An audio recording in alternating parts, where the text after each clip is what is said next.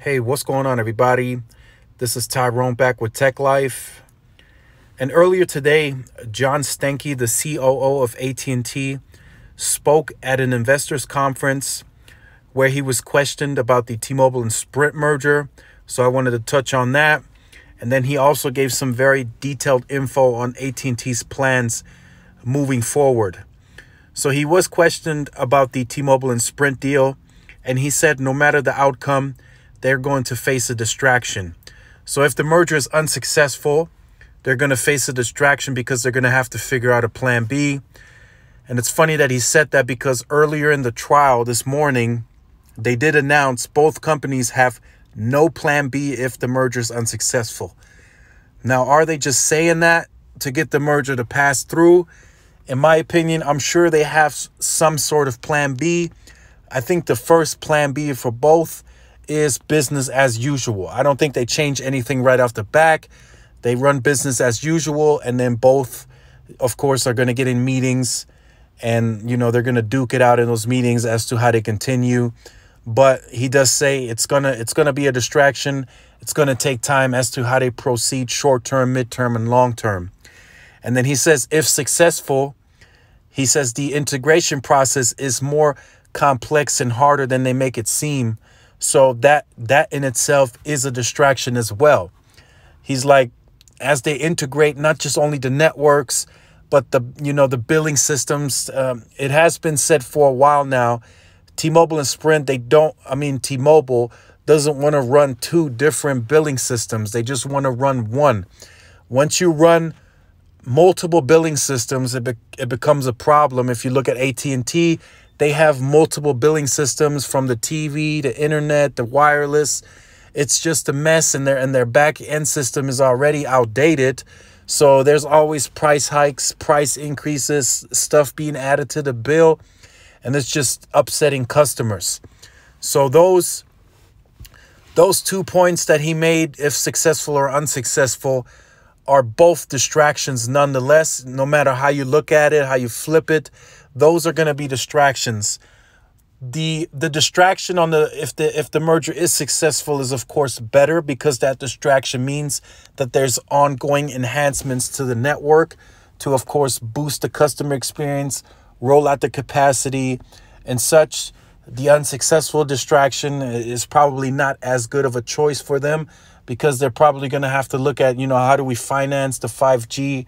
How do we get a partnership in the future? Do we merge with somebody else? So those distractions, the successful one is a better distraction.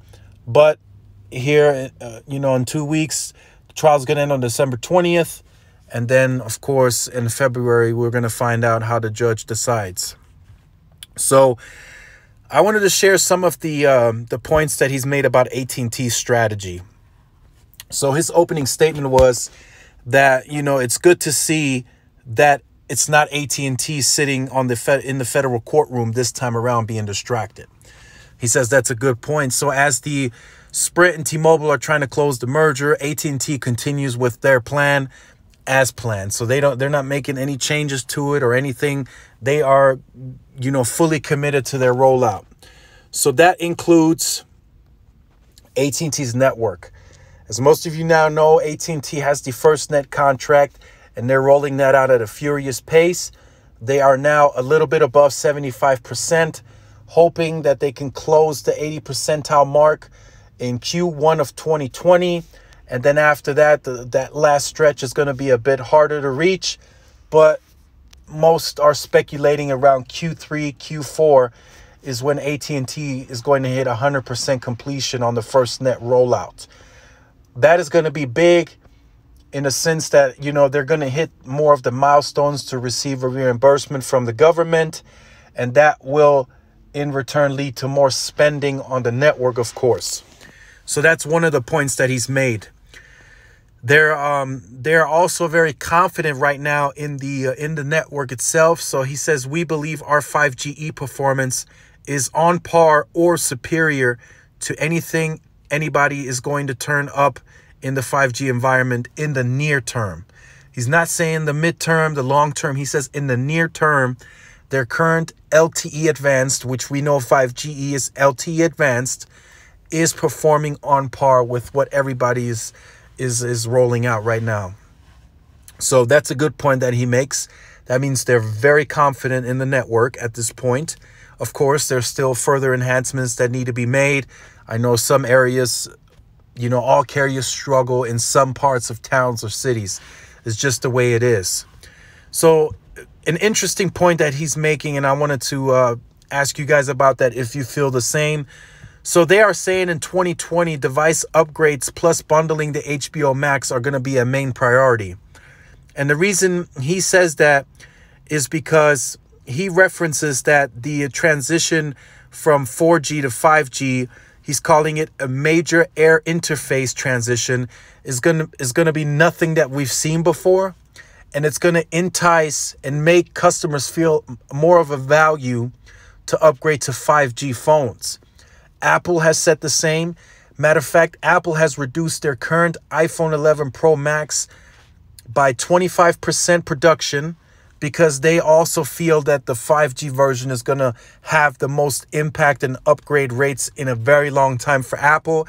And AT&T has also now gotten on board with that same statistic. So 2020 seems to be the year where we see huge upgrades for all carriers. And then AT&T bundling that up in May with HBO Max. With the capacity that they have, they feel very confident in, and they think it's going to translate into a very, very positive user experience. Now, another thing that they mention, there's an opportunity moving customers up into a higher tier unlimited plan with the added value, the 5G included, the HBO Max. So that's their main driver in the ARPU increase. They're looking at getting customers into higher plans, which leads to higher priority, better network performance, and that'll bring lower churn over time.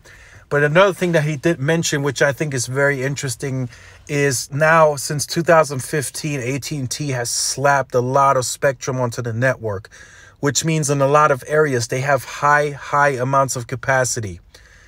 And that capacity isn't easily filled by switchers and, people porting in. So they are going to look at competing in the wholesale market, which they haven't done so, ever, really. They haven't competed in the MVNO space. So in order to fill the capacity, they are going to look at competing in the wholesale market in 2020. So he made some very, very, very big points. So I will leave this in the description down below for you guys to check out. I just wanted to give you guys like a main summary of everything. AT&T is looking good right now. The stock's trending up. I know some people are saying it could be a potential sell because of the TV side, but that's already peaking. There's just nothing at this point AT&T can do about it. If the customer's going to leave the TV side, they kind of just have to, take that as they may.